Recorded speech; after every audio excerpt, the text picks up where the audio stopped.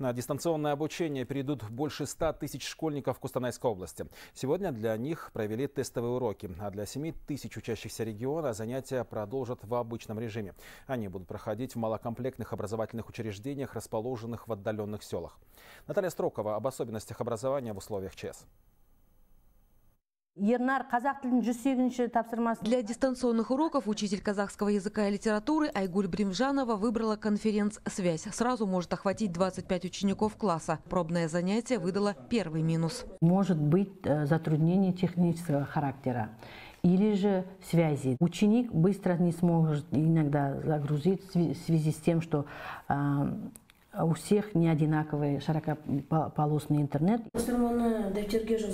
Вопросов, кроме как по выполнению домашнего задания, у городского школьника Ернара не возникло. Тестовый урок он осилил. Хорошая скорость и сразу несколько гаджетов для выхода в интернет. Телефон есть, ноутбук есть, интернет есть. Все можно сделать. Первый раз, конечно, непривычно, но со временем мы научимся.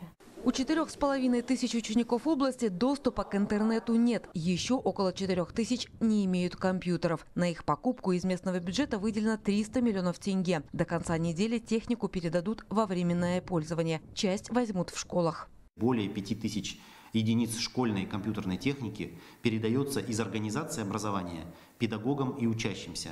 В первую очередь детям из социально уязвимых категорий семей на возвратной основе. В городах и районах области организована работа по приобретению модемов для подключения мобильного интернета. В отдаленных малокомплектных школах, где не больше 80 учеников, занятия будут проводиться в прежнем режиме. Таких учебных заведений в регионе 224. Они будут работать в 2 смены с переходом на масочный режим и усилением мер дезинфекции. Наталья Строкова, Сергей Трахтенберг, Костанайская область, Хабар 24.